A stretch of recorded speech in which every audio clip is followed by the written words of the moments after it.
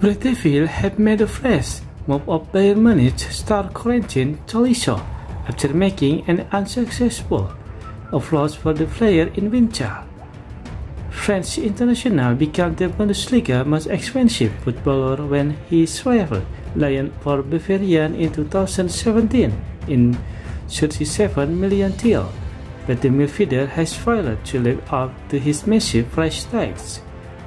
Two struggled owing much to several knee injury sustained in the 2018-19 season, with Tolisso just playing a bit part role this campaign. Corentin's situation had attracted the attention of Manchester United, who tried to take him on loan in winter through the Bundesliga champion Leipzig in midfield. The 25-year-old has continued to struggle to get regular game time under Flick's, starting just one of player 8 Bundesliga game since the turn of the year before football was suspended due to the virus crisis.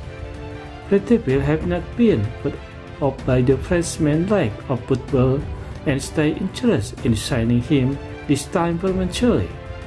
Manchester United are conscious of the fact that Paul Pogba, who is selling on the track to renew his deal, which expired in 2021, could yet leave the club, and the see countryman Tolisso as the perfect replacement.